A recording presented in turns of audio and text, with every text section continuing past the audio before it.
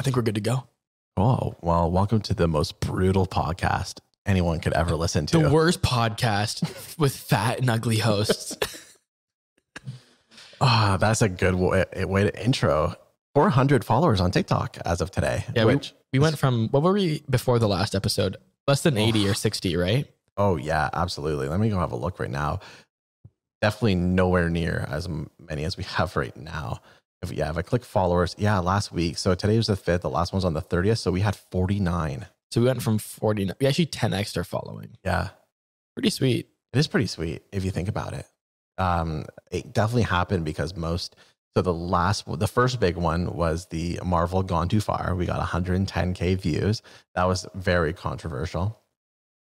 Well, for me. Yeah. What was this one here? Oh, Android coming to iPhone. So April Fool's Day was a huge success for us. Oh, yeah. And our listeners know, if they were paying attention and listening to the last episode, we told you we were going to try to do something funny. And after the podcast, we were going to record some April Fool's Day stories just to see if we could kind of trick the internet. And I think we did. On the Android coming to iPhone. We got about 6,300 views. Not bad. Then the GTA 6 video, almost 300,000 views. Yeah. Wow. And a lot of shares. I think we kind of speculated that we made that video and we didn't get really any hate on it for lying about GTA 6, but we had like over 500 shares. So people are sharing it to their group chats, probably trying to clown on their friends. You had to be an idiot to believe it. Mm-hmm. And so what was so funny, it was that it was in Hillsborough, North Carolina. And so many people were actually from there. And they were like, this is trippy that I am here. And they just called me out by name. And then our last one that's just almost doing good as of recently is for 42,000. And that was the RDJ one where Iron Man 4 potentially coming out. Yeah, it's starting to rally, that piece of content. So who knows, it might hit 100,000 by the end of the week. Just because it was like really doing nothing. And then it just hit 43,000 as I refreshed the page. Yeah. So like, I think last time I checked, which was like a few days ago, like probably on the weekend, it had no movement. So it's interesting how TikTok works. Maybe some of these pieces of content. The issue is it's not April Fool's Day anymore. So now we just look like jackasses because videos that we made on April Fool's Day are just starting to rally now. So they're not funny anymore. Well, you know what? I think people just realize that it was posted on April 1st and they can kind of like appreciate. It is funny. The video in itself is really like, that was the one Dylan edited. So it's funny on its own. Usually I'm the one editing it, but Dylan is like really good at editing and the motion graphics, and he did it this time and it was so good. Really, really funny. Really good. Well, why don't we just kick it off, Lee? What episode are we on now? Episode 9, almost at 10, almost double digits. Nice. We're still doing it. We're still going strong. You know what that means? Our next target is triple digits. Oh, damn. And then the next one after that, quads. How many weeks? Quad. I don't even know if we'll ever get to 1,000, right? Why? Well, like 1,000 divided by like 52. That's 19 years, dude. Yeah, unless we start doing like double. Unless we start doing like 3 podcasts, 4 podcasts. A day. A day. That's good. Are you doing podcasts? You should be doing like 4 podcasts a day. You should be doing 4 podcasts a day. How old are you? Yeah. Oh man, that's so good. Yeah, Gary Vee, I don't have time. Do 4 a day. You know, like anyway, I think we can get to triple digits. Like I think triple digits is a couple of years at the current pace that we're at. Oh yeah. But I think getting to double digits is kind of a big deal. I think the first 10 is kind of like, are you committed to doing this? Mm-hmm. And I think we've shown that we're committed to doing this. Yeah. So if you're listening here with us today, thank you for joining us. Thank you for listening to us thus far. And hopefully 10 episodes from now will be half decent to listen to. I guess, why don't we just kick it off and let's roll that intro. Welcome to the Fast Forward Podcast, everybody. I'm your co-host, Lee. And I'm your co-host, Lewis, and welcome to the fastest growing Canadian tech podcast in the universe. In the universe.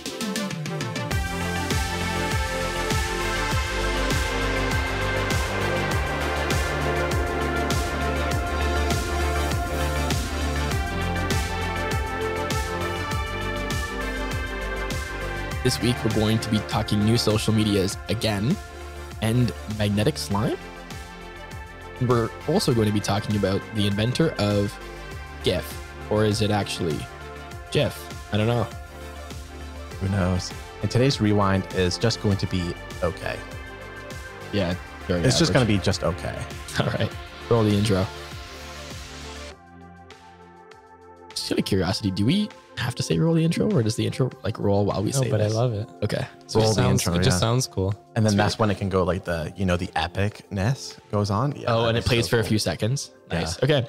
Sweet. All right. Well, why don't we just jump right into this? Just jump right into it. What's the first story that we have? Well, the first story that's like kind of buzzing right now and has been kind of a big deal for the last few days is Elon Musk becoming now the biggest stakeholder in Twitter. Wait, what happened? So Elon Musk has now purchased like a ton of stock in Twitter, and he's now the biggest stakeholder in the company. Elon Musk is the biggest shareholder of Twitter. Yeah.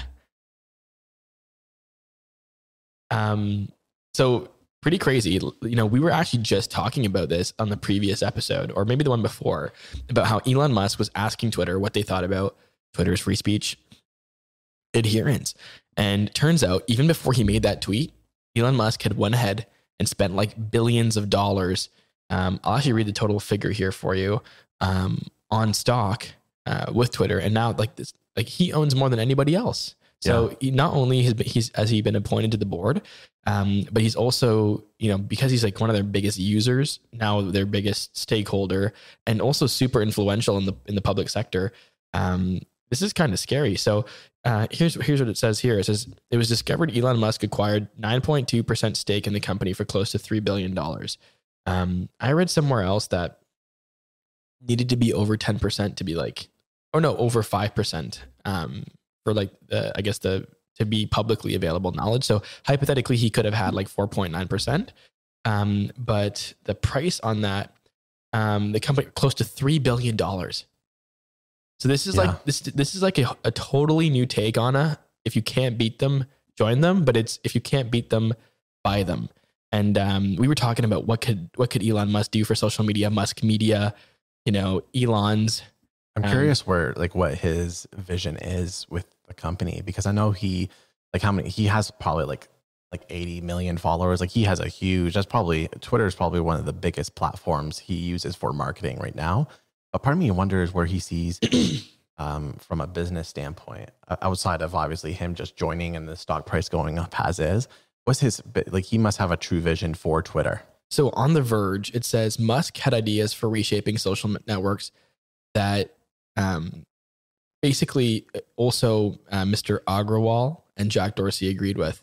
And apparently all three have floated around the notion of radically shifting the power in social networking to users away from these behemoth companies and using an approach to technology that would give people control over what they see in their social media feed. So that sounds like algorithm related stuff, but pretty much like decentralizing. Did you see what Jack Dorsey said? I think maybe earlier this week, he was talking about how he was partially to blame for how the Web 2 framework has happened with these giant companies. What do you say? Well, he was saying, and Storm, you might have to pull this up here, but he was talking about how Web 2 made it so that only these gigantic companies were able to innovate and be able to kind of have these centralized gates, I guess you could say, and that he was partially to blame for it as well. He seems like a man that's very plagued by his own success. I've read a whole thing about Jack Dorsey, and he's a very interesting person. He definitely has like a crazy vision for the future when it comes to like communication. I do have respect for Twitter. I know a lot of people, we were arguing about this the last time on the podcast, but I do think he is trying to create a platform for like constructive free speech. Oh yeah. And I do think he does go on that line, and he is usually the last one defending the people that aren't worth defending by other people. Like usually like alt-right activists or even like extreme left-wing activists as well. So I do have a lot of respect for the platform. I like Jack Dorsey a lot. I think he's my favorite social media CEO. Oh, yeah. Nice. I like him more than Zuck, and I like him more than Evan Spiegel we're going to talk about him later today too. That fucking guy. Oh, really? Oh yeah. Oh, I'm interested to hear that. Yeah. You have the tweet there, Storm? I like Jack Dorsey as well. I think he's cool. Cool. I think I like what he did with Web3 too. With Web3. Yeah. Changing it to block from Square. What brilliant branding. There's no way they had planned that when they called it Square. There's no way. Maybe they did, but then unless that would be a 900 IQ dude, moment. That's to be like, listen, we're going to call the company Square, but the reason is that we potentially see this trend in Web3 coming, and then that would be the perfect time to transition to block, which is a 3-dimensional version of a square. And they were like, yeah, that sounds like a great idea. There's no way that was the case. So instead, I think they were just in the meeting talking about the rebrand, and then someone must have clicked and been like, yo, guys, blockchain. We're Square. We're Web 2 Square. We need to be Web 3 block. Have you ever seen his beard? It's like pretty long. I feel like the longer your beard gets, the more like wise you become. Yeah. Higher level IQ plays. Yeah. Anyway, sadly, that's not me. What were you saying there, Storm? So he started out with saying that he partially blames himself for the centralized internet. He says he misses the early days of web, back when IRC protocols were present and email with PGP was the main channel for communication, which maybe means something to you guys more than me. I have no idea. We're too young for this shit. Yeah. Okay. I would assume it's just like email, kind of like where like there's no centralized email. Well, the thing that's cool about email is like all the communication that's happening is like free.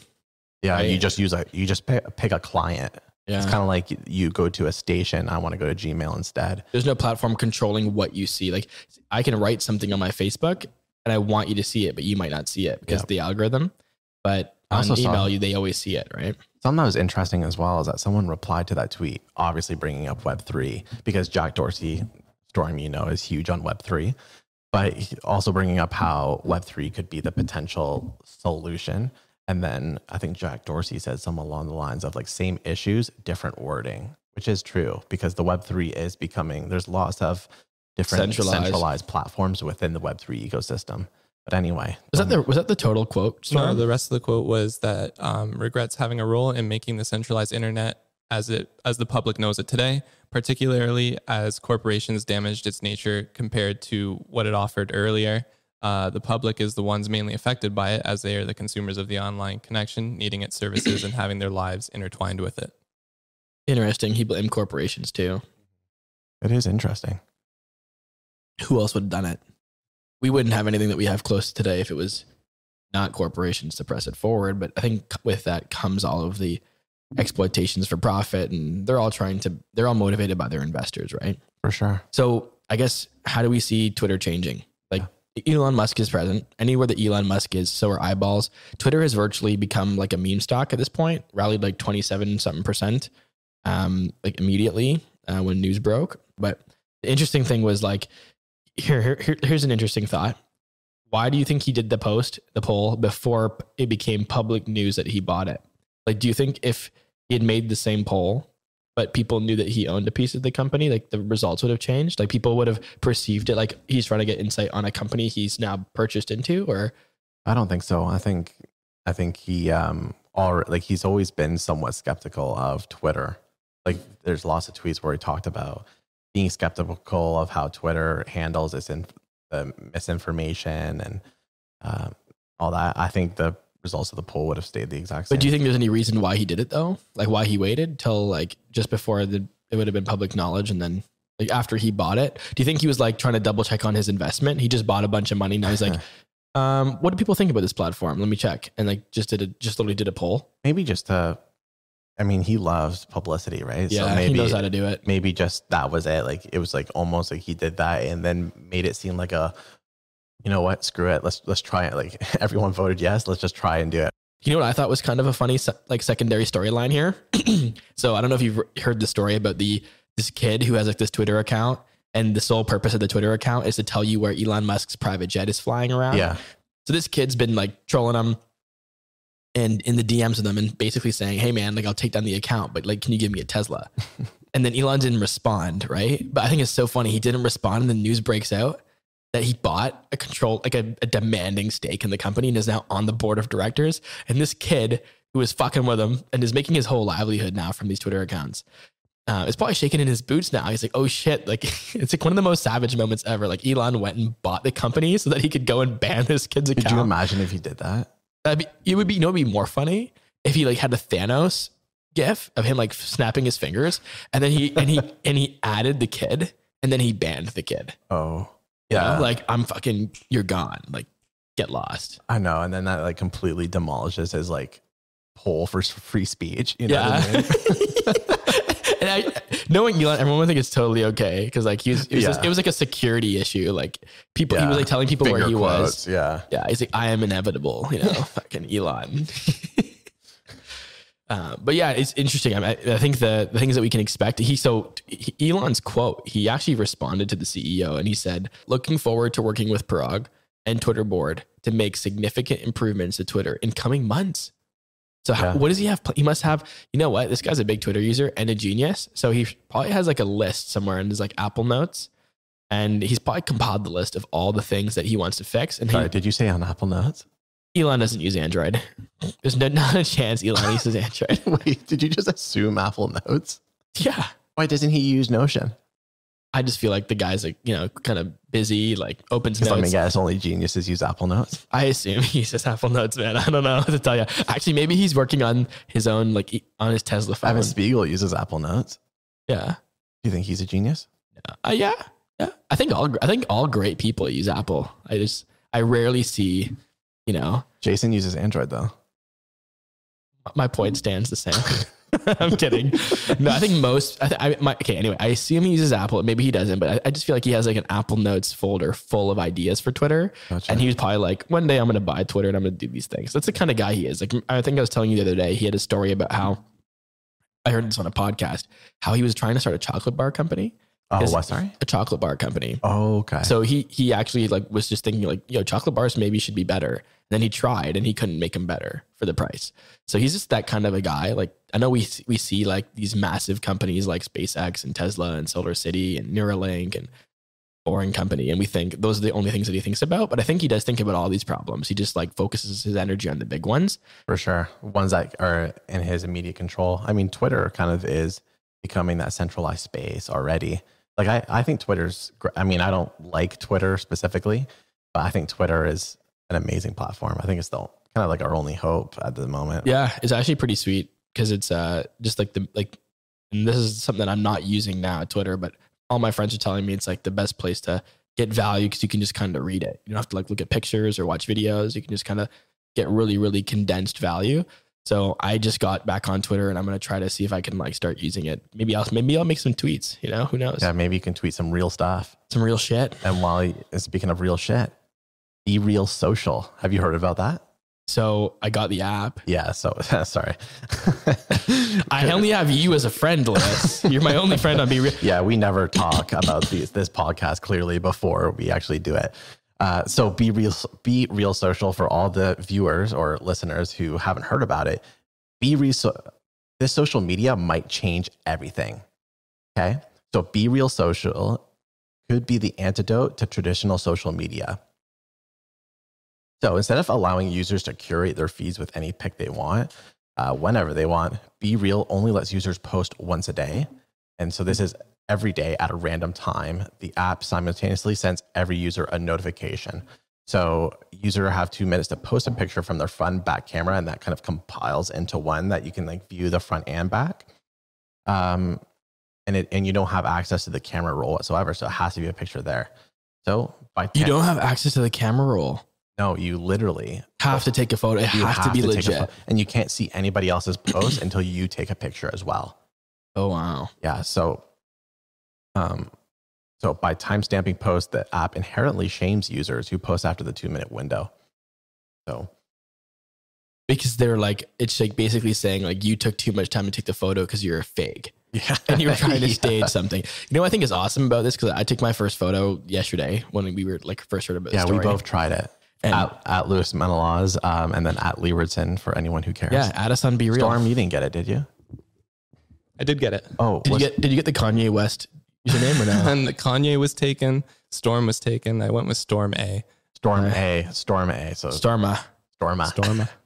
Yeah. So the thing that was interesting is I took the photo. I didn't realize it was going to take the front and the back, like both cameras. Sorry, take pictures of the front camera and the back camera.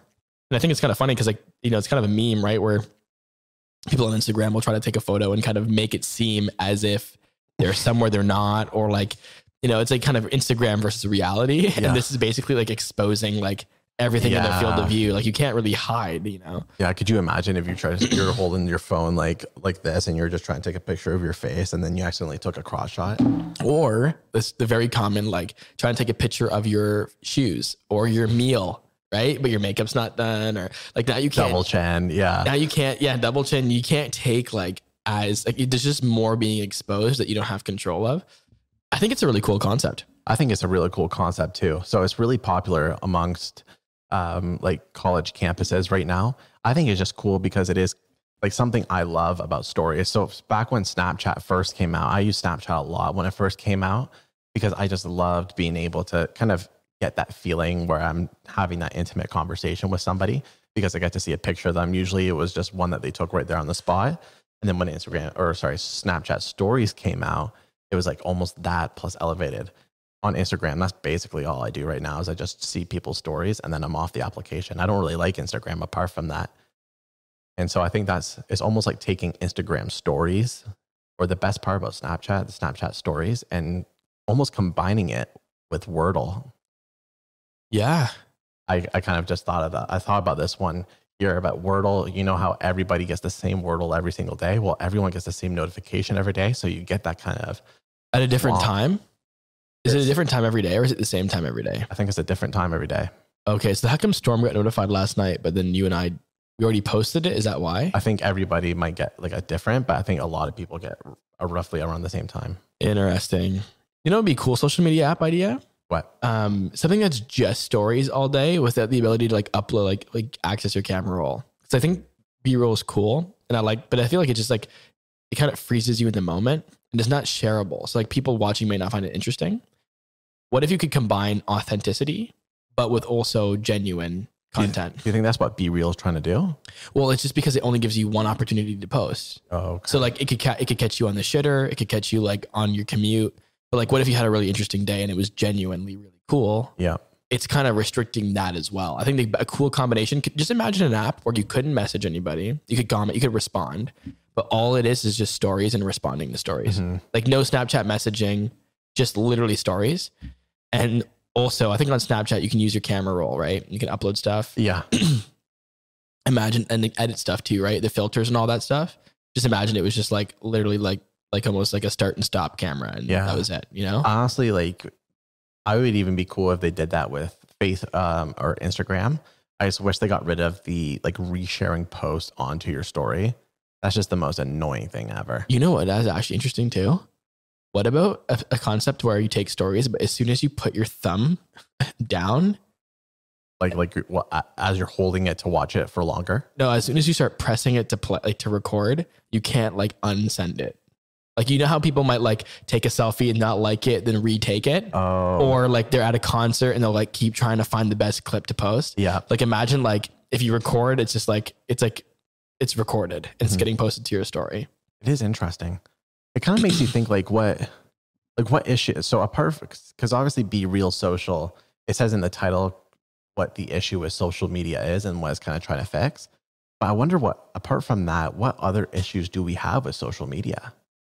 I mean, the ones that it's trying to fix directly and indirectly, I think would be time spent on social media, time fabricating your reality.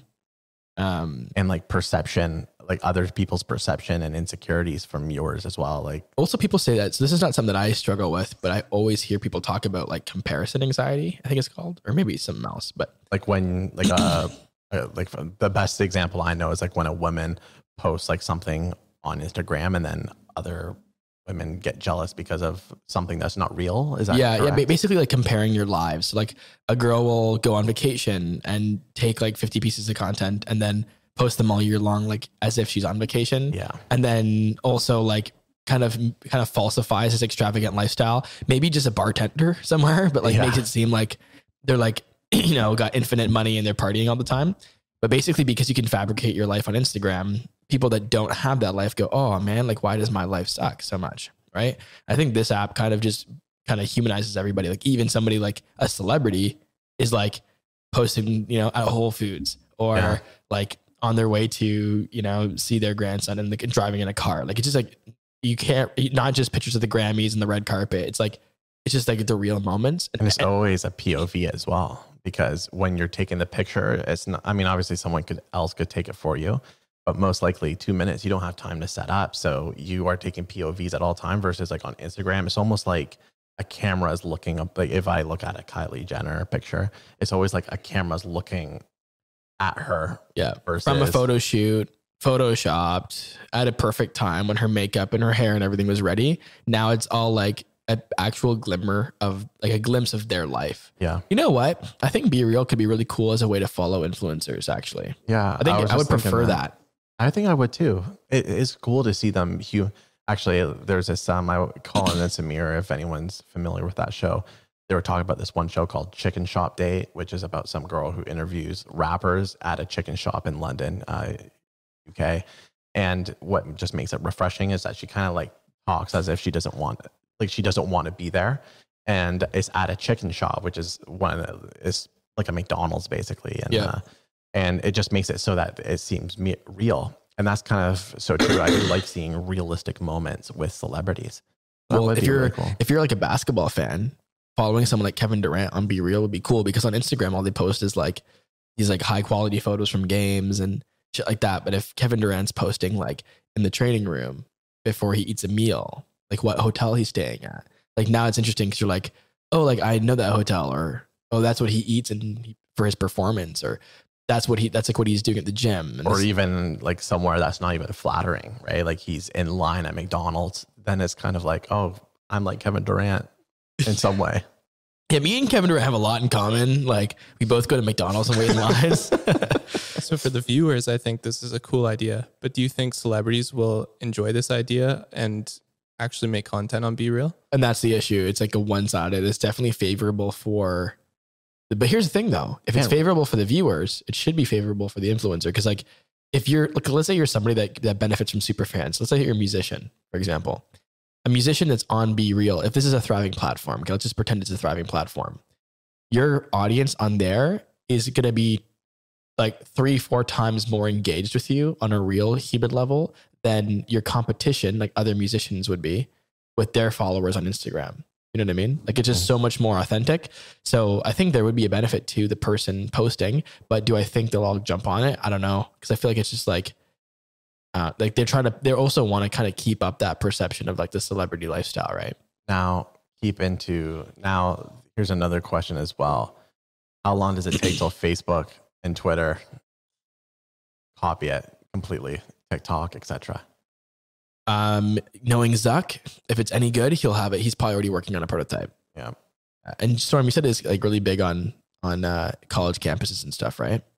Yeah, Lewis mentioned that as well. But yeah, that's where it's like, yeah, that demographic. So if that's the case, like that audience is really like culture shifting. Like, you know, that's like kind of, I think where Facebook picked up. And Snapchat still has a huge demographic when it comes to Gen Zs. Like Gen Zs actively use Snapchat still to this day. Speaking of Snapchat too, there's another story. Remember I said earlier I wanted to bring up Evan? Yeah, what's Evan up to? I haven't heard of that guy in a while. Well, this is a pretty big deal, man. Snap apparently has made their biggest acquisition ever on a company called NextMind, which is basically a company that's developed a brain and controller interface. A brain controller interface. I think that's maybe the incorrect technical term, but basically what it does is it has this device. They have this technology, a bunch of technology actually, which allow you to control devices with your mind and with your thoughts. And the reason that they've made this huge purchase is because Snapchat is betting big on AR. And this is kind of the funny conversation I want to have with you, because obviously Evan hates Mark Zuckerberg. He has to. Hates Mark Zuckerberg with a passion. With a burning passion. And listen, Stories is awesome, and everyone's got stories now. I think even Netflix has stories. But Evan Spiegel, like he's in the bar, like, 20 years from now, like just drinking by himself, still talking about Mark Zuckerberg. He's like that athlete, high school football athlete that like tore his ACL or whatever. Yeah, could have made it big. He was gonna make it big. Yeah, he's just there with a whiskey. We could have been the biggest platform in the world if it wasn't for that darn. We were the biggest platform in the world. Ask the coach, Yeah, we were. Ask the coach. Like he must hate Zuck. And watching Zuck go all in on the metaverse, and then seeing Snapchat make big acquisitions. It's its two biggest acquisitions. It recently also purchased Wave Optics, who makes AR displays for $500 million. which was its biggest acquisition ever. So I think this acquisition of NextMind, this brain computer interface, it's basically to solve the problem about AR devices in general. Like the issue with them is like these wearable glasses is like you've got this beautiful display now that's, you know, connected to your world, augmenting your reality, but you have no way to control it. So companies like NextMind have been building technology that allow you to kind of control what you're seeing with your thoughts. So just to kind of imagine like, you know, you get a message, you just like, you know, use your eyes or maybe just your mind to open the message. And then I don't trust my mind. Like my mind will always want that instant gratification of knowing what that message is. Here's where I think things get kind of fucking fuzzy, because you never get a message from somebody and then you write a response and you go, no, I'm not going to say that. That's fucking rude. Or that, or I'm angry right now. I got to calm down. Like imagine you get a message from like your girlfriend and then you're pissed or something. And then your mind is like thinking the worst thing to say and it just starts typing. And you're like, don't send, you know, because you thought of the word send. Or what if you're thinking about something else, like you're thinking about an email and then your girlfriend texts you like, hey, what do you want for dinner tonight? And then you're like you're ignoring that, but your mind is still picking up on the you know, wavelengths that are going through your head saying like, we'll send out shortly. Thank you very much. And people are, what the hell? You know what could also be kind of funny? If you like wore this thing to bed and then you had like a really intense dream about like somebody else, like not your partner. And like you wake up and like you wrote your girlfriend an email and it's like really weird, but like another girl's name is popping up and like sexual innuendos, you know, it's like, oh my God, like I didn't mean to send that email. I was just like writing it. I was just writing it with my mind, you know, my sleeping mind, like it had no control. But like, I don't know. I think that's kind of interesting. There's a number of other companies. Facebook actually bought a company called Control Labs, and it's a company with similar tech and a bunch of patents. They spent a buttload of money. I think $1 billion on this company as well, maybe more.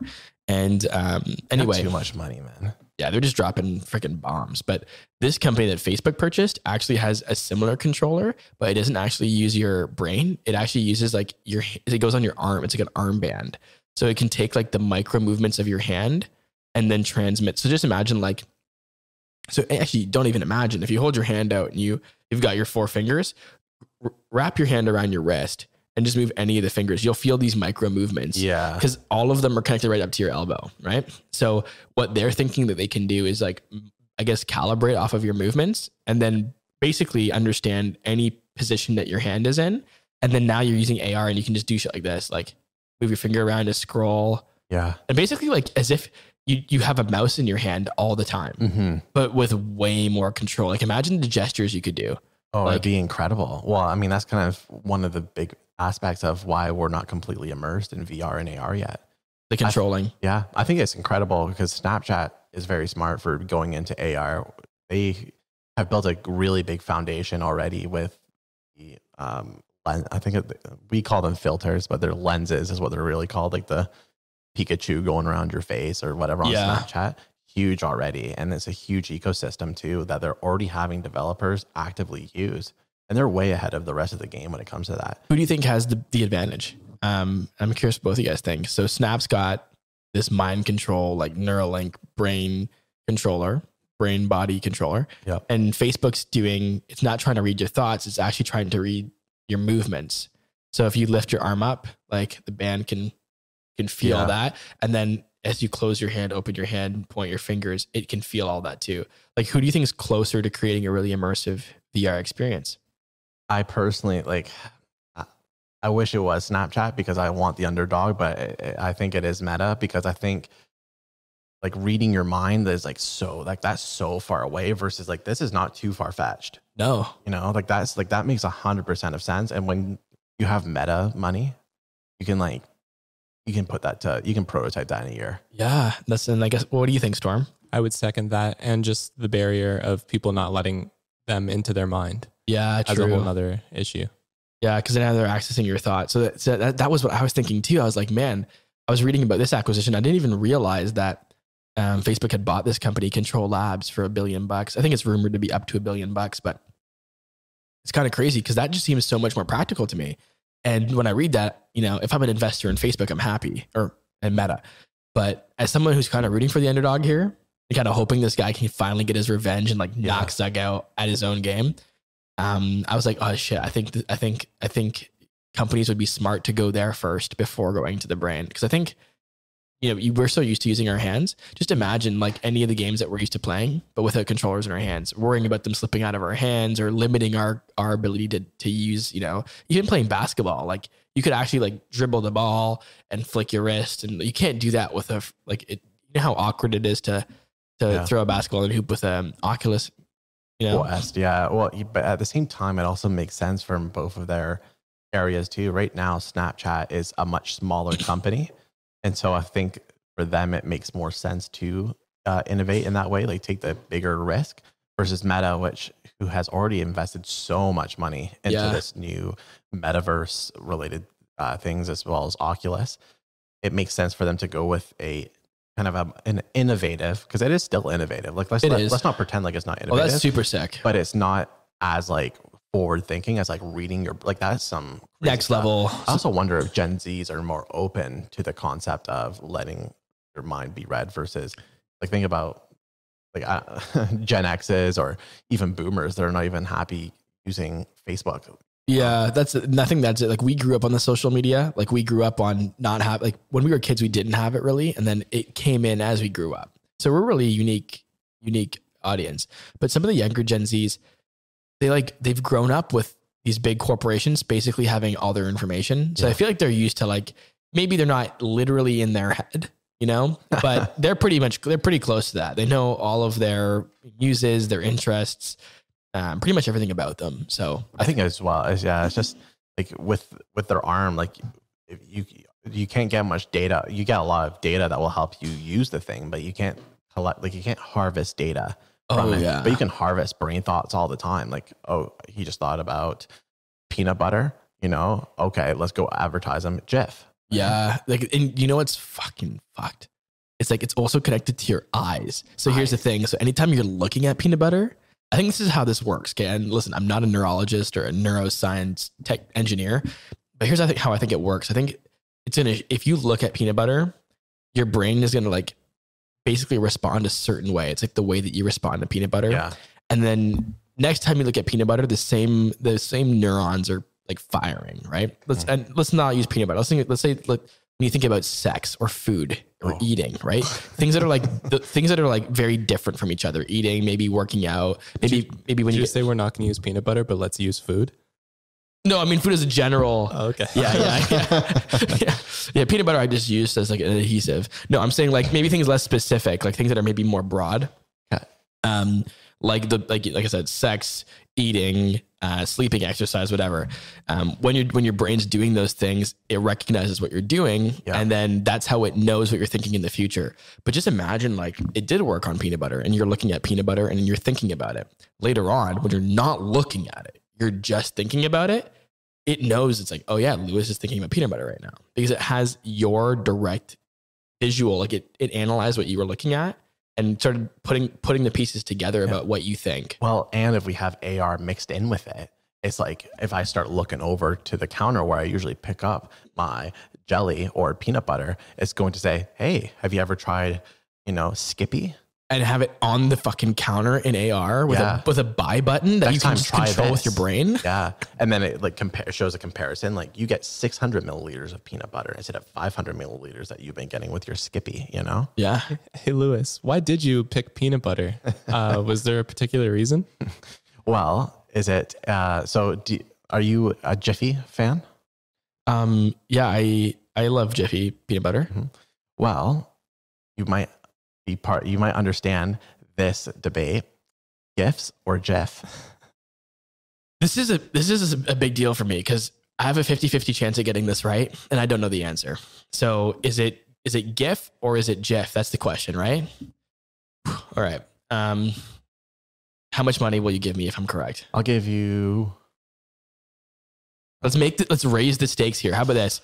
If I get it right first try, you have to buy me a cheeseburger. If I get it wrong, I have to buy you a cheeseburger.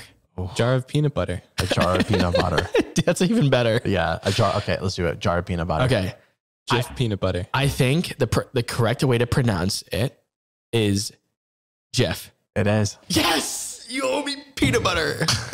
I don't know why I'm happy about that. So, and I guess the reason I thought it was Jif is because I just assumed I've been saying it wrong because to be honest, I've been saying GIF my whole life. Yeah. So I've been saying it wrong. Yeah. So you're telling me I've been saying GIF wrong. It is not pronounced GIF. It is pronounced GIF. Our poor listeners for the first few episodes are gonna have to deal with us trying to get content Go viral. So yeah, and we appreciate that. Like, go ahead. Yeah, no problem. I was saying the inventor of GIFs has passed away. Wait, what? Yeah, he passed away. The guy that invented GIFs passed away. Yeah, so GIFs, that is true.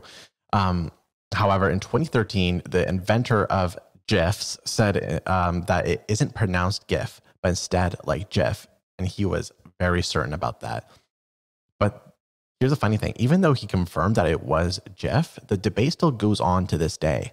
And the first GIF was posted in so this isn't the rewind segment, FYI, everyone, but the first GIF was posted in 1980. I'm team GIF, FYI. If you say it's GIF, I don't like you. Every time that you've said it, it's made me feel uncomfortable. Yeah, like Jeff? Yeah. Every time you said Jeff, it feels wrong. Because it sounds too close to Jeff, and your name's not Jeff. And I feel like GIF, it's a GIF.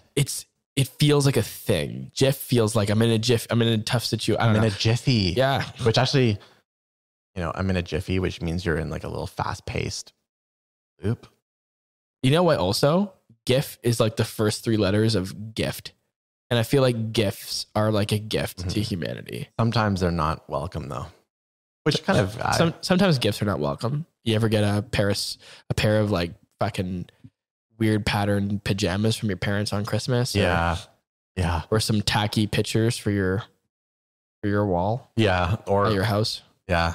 Yeah. Sometimes I have gotten some questionable gifts for sure. And some questionable gifts. Yeah. Oh, wow. That was nice. So the first GIF was posted in 1985, and it was a picture of an airplane going through clouds. I've posted it there on our Notion. So that's the entire GIF right there. I'm pretty sure it's only like 10 frames. But GIFs didn't get popular until Netscape introduced the looping GIF in 1995.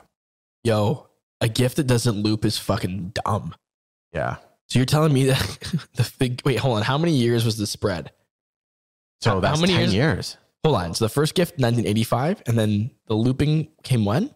Well, I think I could have sent you a GIF, and then maybe in some sort of proprietary software, you could have opened it. Sure, but it wasn't like looping automatically. But it wasn't like kind of like GIFs like where, I send you a little messenger message, and then it's like, oh, that's a funny little GIF. The kind of shit we take for granted. Yeah, seriously. Our kids get to grow up with looping GIFs. Back in the day, their GIFs didn't loop. Yeah. Yeah, that seriously. Sucks. You have to replay it every time. I know. And imagine if it's like a 3-second one. That's what a lot of them are. Yeah. A lot of them are short, right? You have to click it. Yeah. Repeatedly click it. What a fucking horrible existence that is. I would rather die. I would rather die. I'd rather die than not have looping GIFs. I mean, I don't know if there was a war going around at the same time, but it was a bad time to live. It was the Cold War. So yeah, I could have been nuked at any point. But I'm more pissed about the fact that my loops weren't GIFing. Yeah. Or my loops weren't GIFing. My GIFs weren't looping. But so GIFs are obviously legendary. Did you know that Giphy, you guys know Giphy, it's the GIF keyboard that's on basically all of your devices? Or is it Jiffy? Oh, don't go there.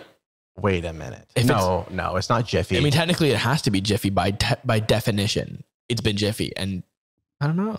I just don't care. I don't care what anyone says. I don't care thank you for the technology. I just don't care. He's dead now. His opinion doesn't matter. We can stop pretending now that he's gone, right? Yeah. Sorry, man. You're dead. So we're just going to call it GIF. Listen over it. Here. Rest in peace. Your technology was amazing. Thank you so much. But it's GIF. The community has decided. Yeah. But anyway, Giphy is the second search engine behind Google in search engine activity. Did you know that? Shut up. No.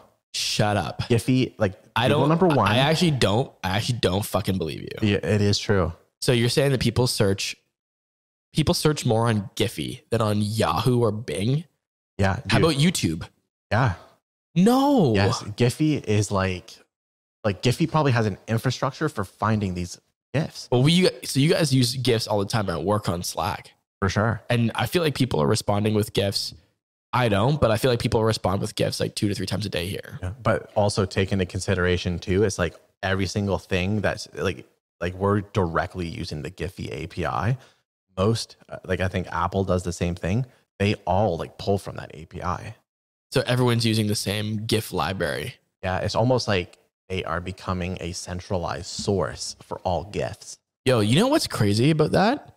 They have the power to change culture. Like, you know how, like, for example, when someone's like, they're tired at work, so they'll type in tired and then find like a sleepy meme GIF. Yeah, like Winnie the Pooh falls asleep. If we're a celebrity or a musician, like let's say you're Post Malone and you have like memes of you sleeping, like kind of like from music videos or whatever, Giphy, whatever, Giphy, they have the power to put you at the top of that ranking for the term sleep.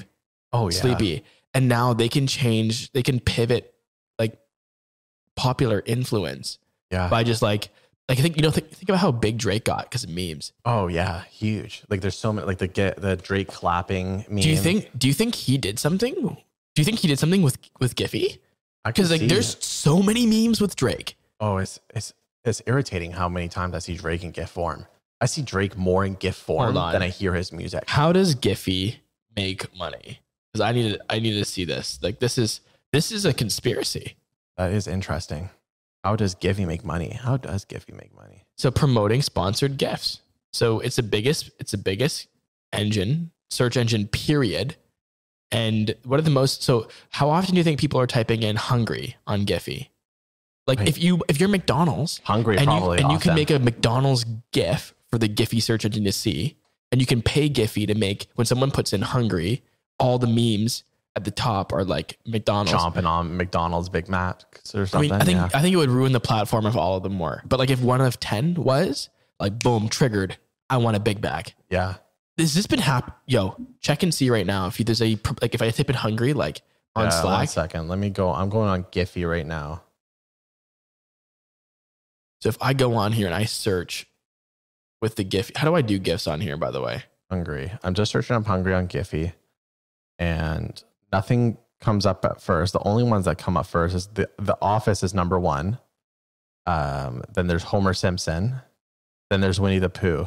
But nothing sponsored? Nothing sponsored. I feel like it would say sponsored if it was. It would probably, but mine, the Eminem guy comes up and he's like, feed me. So that's one of the top ones on my Giphy search anyway. Can I see it? Can I see your screen? Yes. Do you think that they pay for that? There's a good chance. Like, here's the thing. It's a huge company, the second biggest search engine. Yeah. They must be like wanting to make money. Oh, they have to. And I was going to ask you, and I think we might have already touched on this, but why GIFs? Why did GIFs specifically become so popular? I know why. Because they are. I mean, you said that with confidence. Yeah. I know why. I know why. So here's the thing. Again. Memes are huge, but memes don't move. And movement tells way more story than without, right? But the problem is you're about to announce the iPhone right there. Got the turtleneck on and everything. Videos are huge files. They're hard to have this indexable solution of it. And also videos that are longer than a GIF typically is tell more than one story. Like memes, the reason that memes are so powerful is because they emit a feeling, right? Every week Storm brings a fantastic meme and it somehow encompasses like what we talk about. GIFs do the same thing, but they do it with like this level of further storytelling, right? So for example, like today, I made a joke to Addie about how much power I gave her to choose all the vacation dates for the team. Yeah. And she sent me a GIF about how she feels about all that power. And it's basically this guy handing this kid like a 500-pound dumbbell, right? And it just like topples a kid over. Like it expresses, it's kind of like, it's kind of the same ideology of an emoji, kind of. Well, I think emojis are the same as the meme because the emoji is the first feeling and so is the meme. Or it could be either or. The GIF can do both. The GIF can say, here's the weight, and then the reaction falling down. Yeah. Like it can show the person like pulling up in the room and getting slapped in the face. But only like 4 to 5 seconds. Like it keeps your attention span. Very quick narrative. Start, stop, boom, boom. And I think sometimes a meme can't do that. Memes do that sometimes with the before and after, right? Yeah. So like there'll be like the Drake meme where he's like, not this, but that, right? And the GIFs do that, but like within one frame. So that to me is why GIFs are so iconic. Yeah. GIFs are iconic. It really is. Emojis, everything now, it's like it comes into like they all come as one now. The emojis, the GIFs, etc. And speaking of coming all as one, unions. What do you think about unions? I'm on the fence about unions, like politically. I think they're good though. Overall, I think the idea is good. It almost makes sense. Like for me, it's like I'm obviously pro union, but it seems like unions are like they only have come to exist because of the poor labor, because of the poor working conditions that have come beforehand. You know, it's like a chicken and egg type of thing. Yeah, because then also unions, like the downside of them is that sometimes they form and then they end up being very unproductive For sure. and impact productivity as a whole. Because people are like, oh, I'm protected by the union, I don't care. Like, you know what I mean? Like, so there's some of that too that happens. Also, like they sometimes can do competitive negotiating that kind of really hurts the private sector. But overall, I think it's a good thing. Well, I don't think this would hurt this private sector, to be specific. But how much do you know about Amazon and unions? So this has been a big ongoing conversation. People have been talking about this for a while because Amazon employs like so many. Do you know the number? How many employees they have? They're the second like largest employer in the United States. So the fact that they're not unionized, but they're also being treated so poorly, like to me seemed like an obvious opportunity for the employees to unionize and obviously take some control back, because apparently their working conditions are like pretty like dystopian. Oh, it's horrible. This will change Amazon forever. Okay. So Amazon employees at an 8K worker warehouse near New York City voted last week to unionize. So they just voted to unionize right now. So that process is still going on. And there's a funny story behind it. It was started by two friends who are Amazon warehouse workers. One of them was fired after staging a protest against unsafe COVID protocols in the facility. But these two guys went viral on TikTok because they documented their journey of staging protests and starting this union. So as a reference, after Amazon's sales soared during the pandemic, they doubled the maximum base pay for staff and corporate workers up to $350K, while warehouse workers, made less than $32K a year. Now, of course, those two jobs are not the same, but you can see how somewhat like you can see especially how them in the fulfillment side, they're not seeing the same results as the other side. This is actually kind of crazy because President Biden, did you hear about this, about President Biden? I did not. President Biden talked to the North America's Building Trade Union and said, Amazon, here we come. Biden said that he was coming for Amazon. Dude, that's kind of badass. That would get the left so wet. Oh, it did. Like you should have heard the battle uproar, cries after. And it was, oh my God. Like, I feel like they were throwing their bras at Joe Biden on stage. Well, it kind of came, you can tell that this guy has some good writers on his team, clearly, because he had, so his thought, it was like, everyone deserves, I forget what he says specifically, but everyone deserves to be unionized and not have to worry about the consequences. Then erupts. He does like the left turn, the right turn. Oh, dramatic. Leans into it. Amazon, here we come. And then, man, iconic, dude. But and this comes after Starbucks. I think the 9th location unionized. Starbucks, another one that's huge against unions. So the individual location has to unionize on its own? Yeah. So specifically because Starbucks, you know what their franchising model is like. It's a lot different. I don't think they even do franchising at all. I think they just literally build the Starbucks and then they hire like local regional managers. That's correct, right? They don't franchise, but that's kind of their franchising model in a way, right? So they, but because of that, each individual Starbucks has to unionize on their own. I hear lots of stories about regional managers coming down, talking about how unions are a business, and make sure, like, I used to be a partner here too, and being with Starbucks was the best anti-union. Interesting. Trying to influence people. Amazon has been really bad with its anti-union practices. They're notorious for like making spam bots, like fake profiles on Twitter of like people who are just so passionate about working at Amazon that they'll reply. That's pretty fucked up.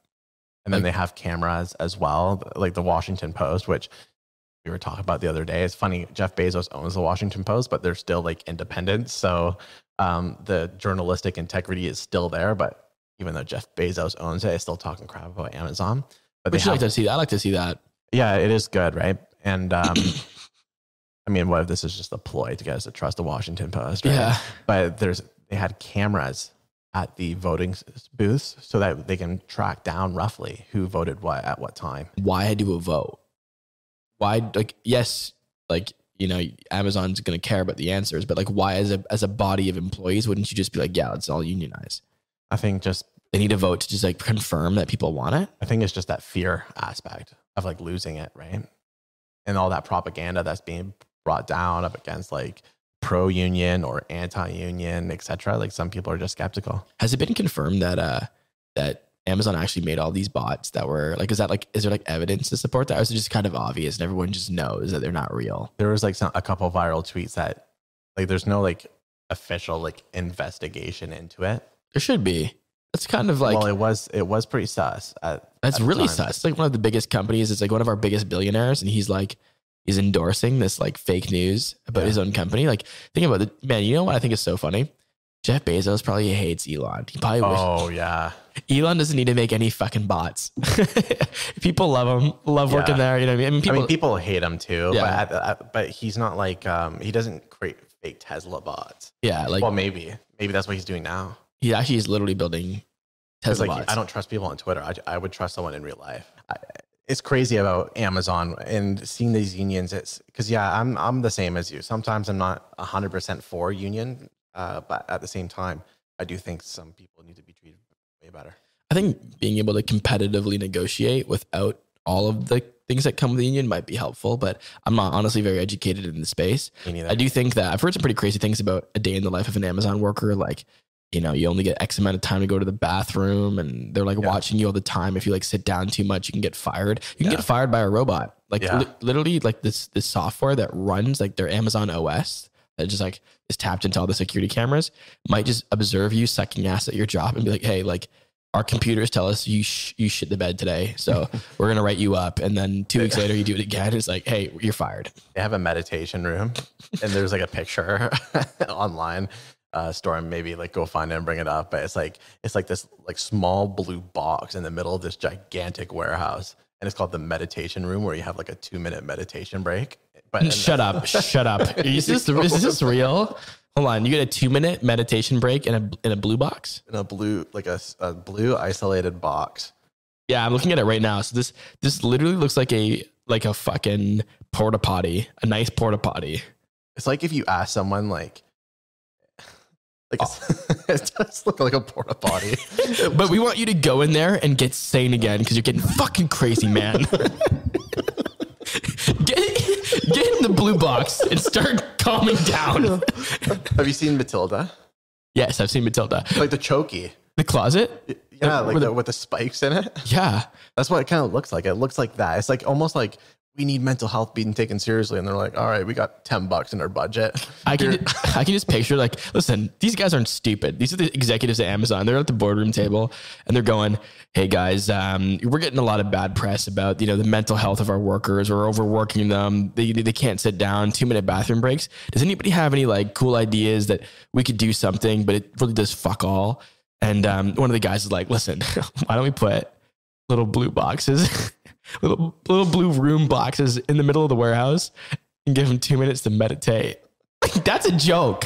Dude, that's not real. It's almost like the marketing team was like, you know what? A mindful practice room, right? A room. And then the engineering team was like, we only got budget for like a 4x4 foot box. We're in the business of massive real estate of warehouses, but we're going to budget a 4x4 box for your mental health. Like they're literally in a 20,000 square foot facility or more. That is powered by robots, FYI. State of the art robots.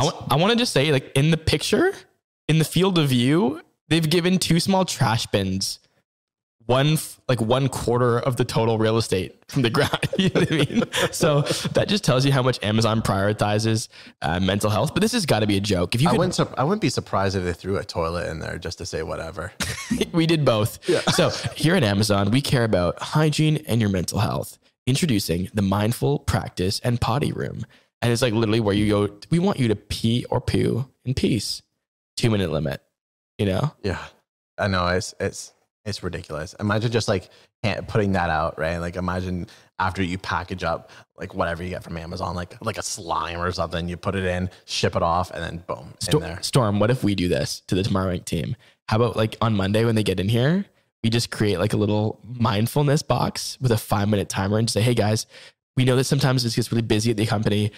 We've created this box here and we just want you to go in there and meditate for 5 minutes, okay? If you're ever feeling stressed. Like they would think it's a joke. Oh, imagine working at Amazon and getting this. The employees must have thought it was hilarious. Oh yeah. And the one thing is like, this is just a pretty well-designed room. Like, I'm not going to lie. That door looks decent quality. Like, I like the graphic design, the colors. It looks nice. Looks nice. There's like a calming aesthetic to it. So they went and hired a design agency probably, and they hired an engineering team to build this thing. Do you think they consulted a mental health professional? Or somebody, Probably. or meditate? Because like, wouldn't the first thing be like, hey, when you meditate, you shouldn't be in a box without windows? like people get claustrophobic, you know? Well, it might be noise cancellation. And because here's something that I'm thinking. How about a skylight then? You know? Yeah. Here's something that I'm thinking though. It's like, if anything, this picture shows how photography or point of view is just seriously so important. Like if you took a picture of that straight on in portrait mode, you would see just the box and you think, oh, that's pretty cool that they're doing that. But because this BBC News article has taken it so that you can see the entire workshop in the background of it, it makes it even look more like a slap in the face. Oh my God. Okay. I found a picture, guys, and I'm zooming in. Okay. You know how I said the thing about the skylight? Yeah. Amazon obviously thought about this. So guess what's on the roof of it? Skylight. No. Wallpaper with clouds. Oh. Dead ass. Damn. I'm gonna send this to you guys. And is it Jeff Bezos looking down at you too? That would be even better. He's the son, like the baby son from Teletubbies. It's just Jeff Bezos' face. Oh my God. Two things I want to point out from the first picture. On the front, it says Amazon, as in like combining Amazon and Zen. Clever. And then at the bottom, it says occupied, ? Look before entering. And it's like, so how many times are you being interrupted during your mindful 2 minutes? Yeah. I couldn't get into it. Someone's in here. Like instead of having like on porta potties where they have the occupied or not occupied, it's like look before entering. So where are you looking? Oh my God. You're right. So there's no way to say that it's occupied. Yeah. So it says look before entering, but like, where are you looking? You're going to have to open the door, disturb their mindfulness. Oh, no, you know what it is? There's an arrow pointing down, and if you like bend over and look, you can see their feet. Look at the picture I just sent. Look at the picture I just Amazon. Yeah, you know what? They couldn't even afford a peephole. This is saying something. The Amazon the Amazon mindful practice room is even more poorly designed than Amazon Prime TV. Oh my God. Do you know what's hilarious too? The inside of that looks like every manager's office at like a restaurant that you worked at. Yeah. Like I worked at Little Caesars, and that's why I'd walk in to talk to get my days off and be like, can I get Tuesday off? And that's what it looked like in there. Also from that second picture, and we probably should post these pictures on Instagram, but just so everyone can see what we're looking at or kind of imagine it. We in the room, there's like a little black chair and this like felt gray wall, probably for sound treatment. And then obviously that wallpaper of clouds in the top of the box. It really is like the size of a porta potty, maybe 50% bigger. But here's another little tidbit from that second picture. Guys, I think I see a mouse and keyboard in there. Oh my God. So I think you're going into this tiny box to meditate, but like while you're at it, it's like, please complete the spreadsheets. You know, like please check, like please do your like surveys or whatever. You know what I mean? Could you imagine just like the ASMR voice is like, and as you stroke to the right, enter the field on B1. Some B1 to B5. Oh man. This is brutal. We won't touch that one anymore. What a bunch of slimy dudes. Slimy dudes, man. Just a bad type. Speaking of slime, actually. What? Pretty weird story. This might freak you out, Lewis. I want you to watch this video. Some scientists I think in China have developed, and might I say, kind of, weirdly easily, it says they mixed magnetic particles with borax, common household detergent, and a polyvinyl alcohol, a kind of a resin, and it formed a slime that can be controlled by like radio or magnetic waves or magnetic fields. This is the grossest thing I've ever seen. Yeah, dude. Does that freak you out? it looks like a slug going through your body, or like a toad. It looks like a toad that can stretch going through your whole body. It reminds me of Venom from the Marvel movies. The thing is, this thing hypothetically could be built at scale. So we could actually like maybe get all the ingredients and build like a big clump of it and just start controlling it like it's like an alien. This would be a funny prank. I was just going to say that would be a funny prank. Like leave it on the table for like, you know, Kayla or Said to come home and then like start controlling it from underneath the table. And that's the kind of magnet. I think it's more sophisticated than that. So if you click the link that was shared, there's another video. It's like a YouTube video, and it shows this slime in action. And just for our listeners that are not watching, it looks like a toad stretching like its middle body. It's like tar, and it's stretching and moving. But it starts to show some examples of how it can be used. And this one like clip, so it wraps underneath this like these two different cables, and it rolls it together. Like it can kind of roll and grab and merge. And it's got, so I wonder how you control this thing. Like they're not showing the controller, but it says it's being controlled with magnetic waves or magnetic fields. So is there like a controller that they're like with their hands, or like, are they, you know, it seems like they're able to very, very accurately control all the little, like, not even just the direction it's moving in, but they're able to control the slime in how it stretches out and how it rolls. It's like full control, almost like it has a mind of its own. Yeah. Which is like the intro to a movie, FYI. Almost like it has a mind of its own. What do you think what would you do if you had some of this magnetic slime? Oh, I would just prank everybody. That's like the most practical thing you could come up with. Like just fuck with my friends. Like there's like an alien in the. Yeah. But like looking at this video really is eye opening. Like to me, it's like, okay, cool. But when he grabbed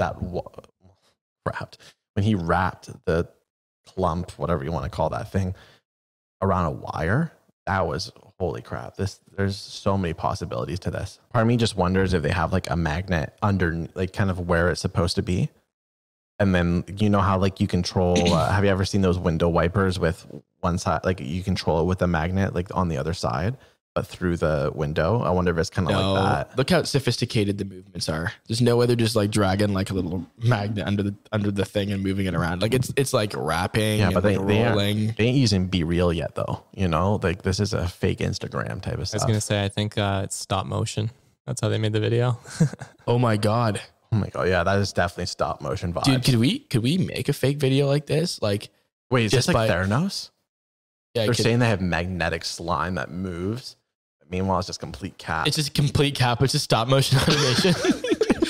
You know what? Wait a minute. Now that you think about it, the video is really fucking bad quality. Wait a minute, dude.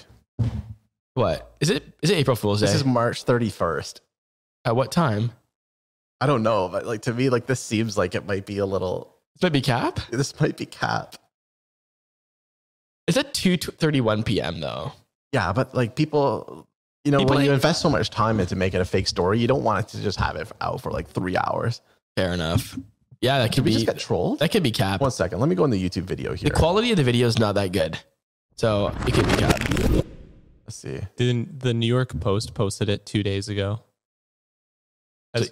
as well, like and with their own articles. So yeah, well, I think it's real. Yeah, well, let's hope it is. I mean, that video quality is just okay. Which brings us back to our rewind. What do you got for us, Lewis? I keep doing that, but I'd really like to do it. Yeah, we just cut it out and put the real sound in. Okay. I leave both because I think it's funny. Do you? Yeah. Nice. So the word okay. What does the word okay mean? We've been saying it literally our whole lives. Yeah, I've been using the word okay my whole life, and I still have no idea what it actually means. So this is what okay actually says. Man, we're hilarious. So this is what okay actually means. What does it mean? So on March 23rd, 1839, the initials OK are first published in the Boston Morning Post. So this is the first time OK has ever come out. So it went from that time to being like one of the most common things we say today. Yeah. Well, it's funny because if you think back to when maybe your parents or the first time you heard someone say okay, and you ask them, what does okay mean? They probably just said, like, yes, right? But it stands for Oll Korrect. So that's OLL, correct, but with a K instead of a C. And is that supposed to be a way to say all correct?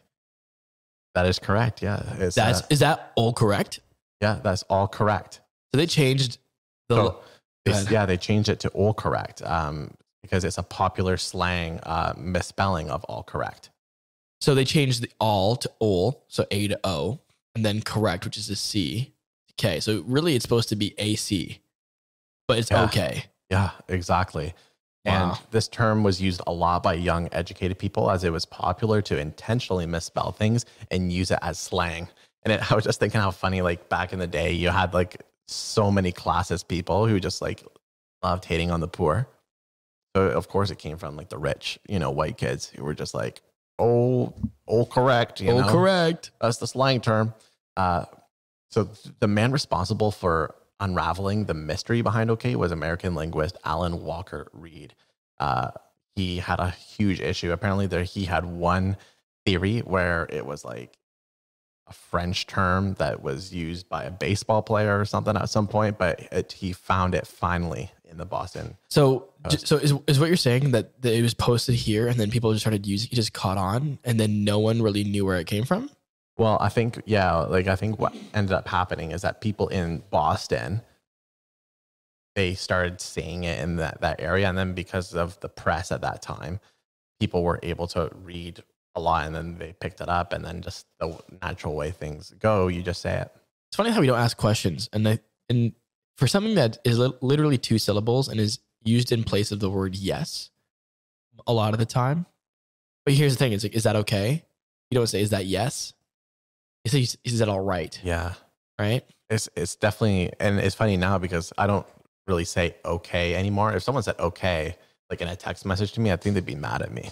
Because usually it's KK now. And why is it KK? Because like this is an example of it happening to us. So we went from all correct to Oll Korrect to okay to KK, and like we didn't even know the origin until just now.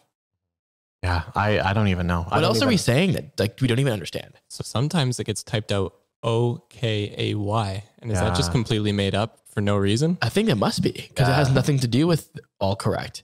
I think that's just like the way it sounds. If you had to write it out as a word, it would be like okay. Yeah, and I think when you say K, I don't know, maybe it's kind of like the old high school movies when they're like, okay, and that's you kind of emphasizing the K at the end. That's why they put KAY. But no idea. But that's an interesting little tidbit, isn't it? Yeah, it's really weird. I'm actually looking up words we use that we don't know the origin of. Well, even another abbreviation that didn't take off at the time was KY, which stood for no use, but it was spelled KNOWYUSE. So no use. So I think I know why it failed. People had no use for it.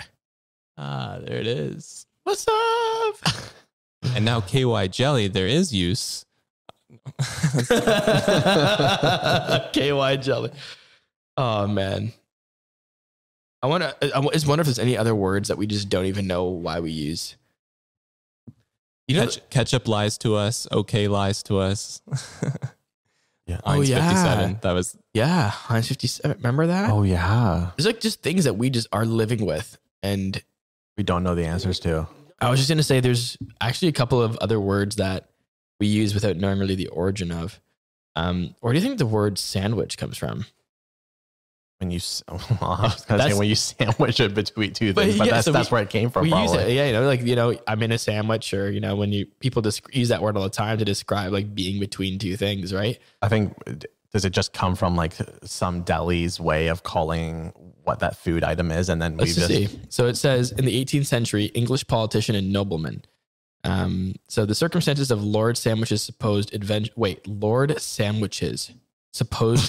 of the sandwich is the subject to hot debate among linguists.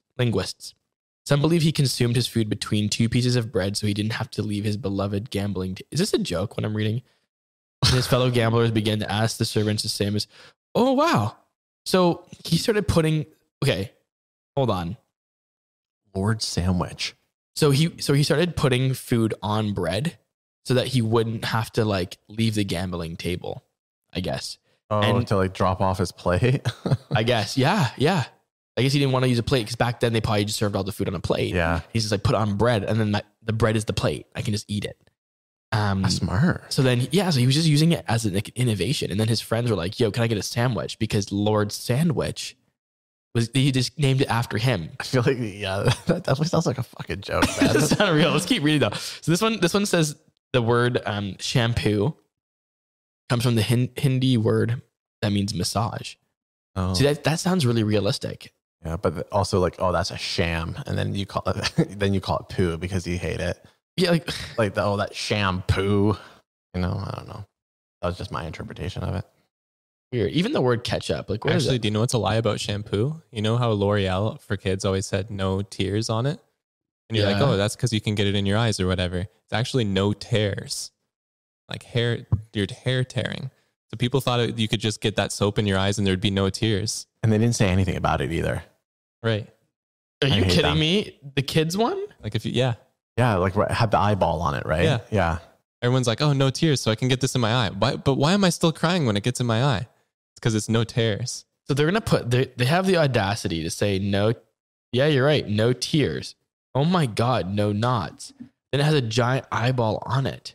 They knew that they were misleading us with that. Wow. Anyway, it just You know goes to show you. We just say so Washing many kids' things. hair, shampooing it after you snip it. Which, see, we're bringing back a classic. Some more snips. Some more snips. Snip, snap, snip, snap. Snap. Two top executives at True Social, Donald Trump's social media app, have left the company. News follows the app's troubled debut in February. So, what happened with with it in February? Do you know, Storm? Well, we covered it a little bit, but I didn't realize it was a failure though. Like, did they not do well? I suppose I guess not. Yeah, maybe like just had some issues.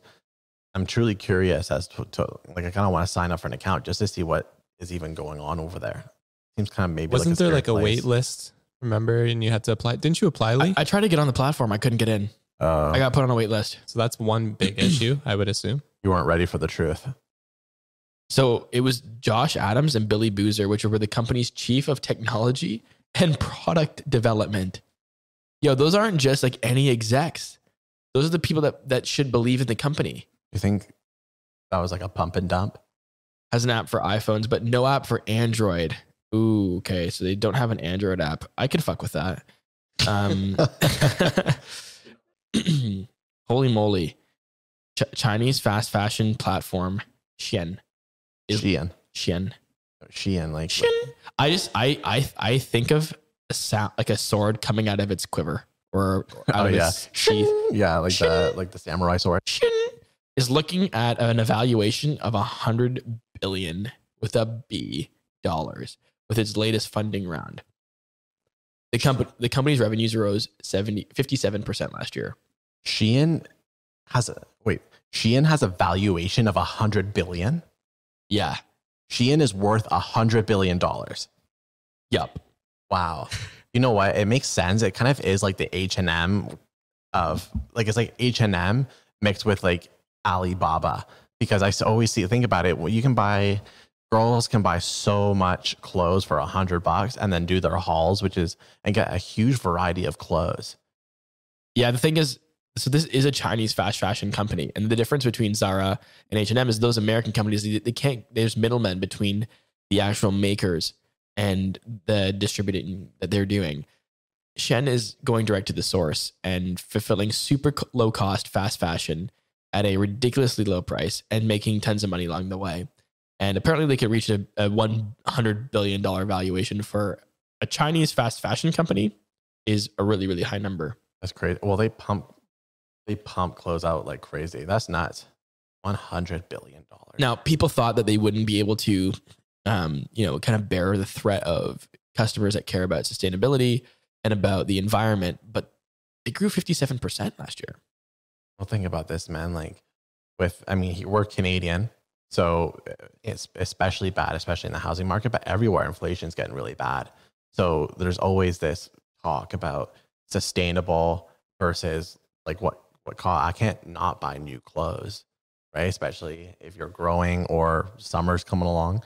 And now that the pandemic's coming, like finishing up, you don't want to wear the same clothes you've been wearing inside for the last 2 years. So what do? Do you spend like think about how much money, or think about how much clothes you can get at Shein for $100, like almost like a whole wardrobe. Yeah. Right. And then like $100, like for women's fashion, like 2 shirts, Yeah. you know? And here's the thing about trying to be environmentally cautious with clothing is so I guess if you want to be really good at the environment, really sustainable, you're going to buy really high quality pieces, used clothing that's not going to rip on its 5th wear, like the stuff you're probably getting from Shein. Shit made, only meant to last a little bit, trendy. The problem is to avoid that, you're kind of stuck with not being able to wear the latest trends. So you're kind of, it's like one of those things where these two ideas of like wanting to be fashionable, wanting to be confident, look the latest trends, and also being sustainable kind of just don't work well together. Other decisions, like other lifestyle choices around sustainability, don't usually come with that. Like if you choose to be vegan, for example, like, yeah, you might not be able to eat a steak at a restaurant, but no one's going to perceive you differently. Yeah. But the person that's still wearing the same Levi's for 10 years, it's going to have a different connotation, right? And also too, with the way that thrift stores, because like that beforehand, that was like a really good way to be sustainable. But thrift stores now are getting torn apart by people who are reselling. So you can't find anything good there. Plus anything good that you do find is marked up like crazy now. Thrift stores are expensive. Like there's like there's like shirts at Goodwill that go for $14. $14? Like I might as well go to Winners and get it brand new. Yeah. And here's the thing is that they're becoming full of fast fashion too. Right. So at the end of the day, people are just ripping through the styles and the trends, and the staples no longer are, you know what? It makes sense for the fashion business. They want us to be changing styles all the time. They want us to be feeling pressured by our peers, and which is why they give the latest styles to the celebrities so that the celebrities look a certain way. And then early adapters change styles. Cause I saw this before about jeans, right? You know how there's like skinny jeans and then like, what do they call them? The baggy ones or the bell bottoms? Bell bottoms and stuff. Jeans have gone baggy and skinny, baggy and skinny, baggy and skinny, like for so long, back and forth, back and forth, back and forth. And usually it's because trendsetters, like influencers, like musicians and actors and athletes, they change styles and then we change styles. But like, fuck, why can't we just have regular jeans all the time? Right. Yeah. It's because we wouldn't be buying them. So the jean industry wants us to keep like, oh shit, I'm skinny. I need skinny jeans. Okay, great. Oh no, skinny jeans are lame now. Go back. Like I used to have skinny jeans. I don't wear them anymore. I'm starting to think I'm getting boomer dads now. I'm getting it. Like the ones that were like, I fish only on Saturdays and Sundays and Mondays. And they're like 28 inseam shorts with their like sandals and their Detroit Red Wings cap that they've worn for the last like 15 years. Yeah. I'm starting to get them now. And you know how they always rag on their children? Oh, just buying the trends, eh? Yeah. And or like, no, Dad, this is fashion. There's more holes than jeans in those things. You know? I'm starting to get them now. You know, we weren't the only ones, by the way, that pulled off a pretty crazy April Fool's joke with our TikTok content. A Dallas guy did a hilarious thing. Man's got 300 drones, and they formed a QR code that rickrolled Dallas on April Fool's Day. With the drones. Jeez. I'll read you what it says here. It says, so actually, it's not a guy. My bad. Sky Elements Drone Shows. So it's a company. I'm assuming it's a dude because they're always flying drones, but who knows? Oh, here it is. Preston Ward, the chief pilot and general counsel for Sky Elements Drone Shows. Basically, you know, this guy is a marketing guru. He had 300 drones in the air forming a QR code. Everyone's like, what is this? What could this be? Yeah. They're scanning it. They're getting rickrolled. Yeah. This might be one of the best rickrolls of the last 10 years. I'm also just wondering too, like, it's crazy how you can make QR codes with drones. Well, you know what's going to be, you know, even crazier is like just with AR, right? Like that QR code is triggering opening the browser. But what happens when you're like you're wearing your Apple glasses and you walk into a restaurant and there's a QR code on the door and and it's just like the menu just pops up when you walk in, or you walk into Walmart, you don't know where to go, and the wayfinding, like mustard. And then like now you know what I mean? Like it opens applications, right? I'm just like, part of me wonders is like, if one of those drones just moved up by just 5 feet, could it have gone somewhere else? Yeah. Or could we have taken that QR code and like maybe modified it a little bit and then created our own redirect? Yeah. So that if somebody like it accidentally picked up the wrong thing and it redirected to like something inappropriate or something, you know? Yeah. Well, that could be an interesting way to hack it. If you like take the QR code that they originally created, but make the modification so that's just like 1 pixel up. And then like hack that one specific drone to just go up a little bit more. You just redirected them to the Pentagon. And here's another interesting thing. So in this world where, and I don't know how this is going to work. This is how I always imagined it. Tell me if you guys would imagine it differently. But in this world where you are wearing Apple glasses and you're walking into different physical businesses and then the Apple glasses are triggering applications, I always thought it'd be some QR code that's doing that. Yeah. But like what happens if someone like just like, will QR code jacking be a thing? Like where they see a QR code at Walmart and like a prank would be to like the morning of like put a new QR code on it. Yeah, it could be, because I mean, technically what you're doing is you're just making an HTTP request to the app to download onto your AR glasses. Well, they just be like web apps, right? Like, don't you think they'd just be like progressive web apps that are like being loaded by your glasses? I mean, like kind of like the AR campaigns that we've done. It's the same thing, really. I mean, you can like embed some JavaScript in there that could, like, if I could hack, like if like say like at your house you had it go to Lieberson.com, you look at it, it's a web application that is just being viewed in your AR glasses. You know, just take some malicious hackers to get in there and start putting some weird code in there. I wonder how they're going to get around that and make it so I believe that AR will allow us to just start basically using applications all around, like you know, at the park and at different businesses and restaurants. So I'm wondering if could they use location to trigger those things, or could it? I don't know. Yeah. It's tricky. I mean, security, I think a lot of software developers are getting into security anyway, as a lot of code is being written by machines. So it's interesting, man. It's interesting, Snaps. Is it meme time? I think it's meme time. Meme time. Meme. All right. What do you got for us, Storm? Like you guys have been saying the last few times have been like some hurting your brain with some of the memes I post. So I went for something pretty light this time, and then Lewis stole my joke midway through the episode. Wow. Because I have a jar of Jif peanut butter beside a jar of GIF peanut butter. And in the labels, it says hard G pronunciation on the GIF and then soft G pronunciation on the Jif peanut butter. But they're actually making our point for us because the Giphy logo is on the GIF one. So I think everybody can just agree that GIF is the proper one. But it's about pronunciation, not spelling. So actually, this meme is wrong based on what the guy said, right? Because this is saying that Jif is peanut butter and GIF is a GIF. But really, Jif is a GIF. Sorry? Right? It's saying like, is this not saying that GIF should be pronounced GIF, not Jif? It's trying to say that Jif peanut butter should be Jif, and that GIF, the Giphy. Oh, is it saying that there's already a Jif in its peanut butter? Oh, Yeah. okay. I thought they just got it wrong. Damn. Still thinking about BeReal.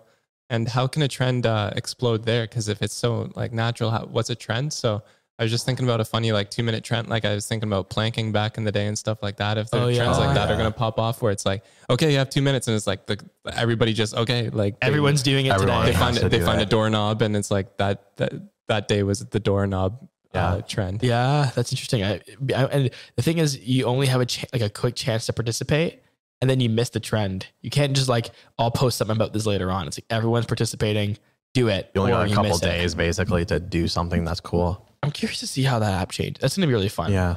We should keep posting on it. Yeah, let's just stay on BeReal. Every time I see, like I saw yours one today and I was like, oh, that's a pretty cool one. Like, I don't know. There's something about it. I literally just took a selfie. I know, but I was just intrigued because I saw you and I saw your computer and I was like, oh, that's pretty cool. My buddy Matt Smith uses it too. Nice. Yeah. So. You actually have friends on there. I don't have any friends yet. So maybe we'll see if people start popping off and using it. I need to add you, Storm A. Storm A. All right. Wow, that was a lot of great topics that this time, Lee. Yeah, and it's almost 7:00, so I think it's great timing to wrap this episode up. Yeah, thanks for listening, everybody. Yeah, if you're listening on Apple, be sure to give us a little review. Same thing if you're on Spotify. For those of you that are listening anywhere else, we appreciate the follow. Go head over to our Instagram and follow us there. You can take a look at the memes. And be sure to make sure that you follow us on TikTok, YouTube, and Instagram to see all of our short form content, which we're continuing to make in an effort to bring more and more listeners to the podcast. And we appreciate you bearing with us as we make quite obvious and outlandish, Instagram reel, TikTok takes in the podcast. And, we're just trying to get content, but thanks for listening to the Fat and Ugly Dude podcast. The worst podcast of all time. What a brutal podcast. Someone said that you don't have a life. Yeah. I mean, to be fair, they are kind of right. I mean, I just think it's funny to make that assumption based off of a TikTok video. Yeah. Like, I'm going to judge you. Like, no one loves you. Your mom hates you. You have no girlfriend because I disagreed with you. Because you think Marvel's not good. Yeah. These are the people that go to Comic-Con, man. Don't fuck with them. Yeah. You know? Yeah. All right. I love them. Thanks, everybody. Thank you. Bye, guys. Enjoy.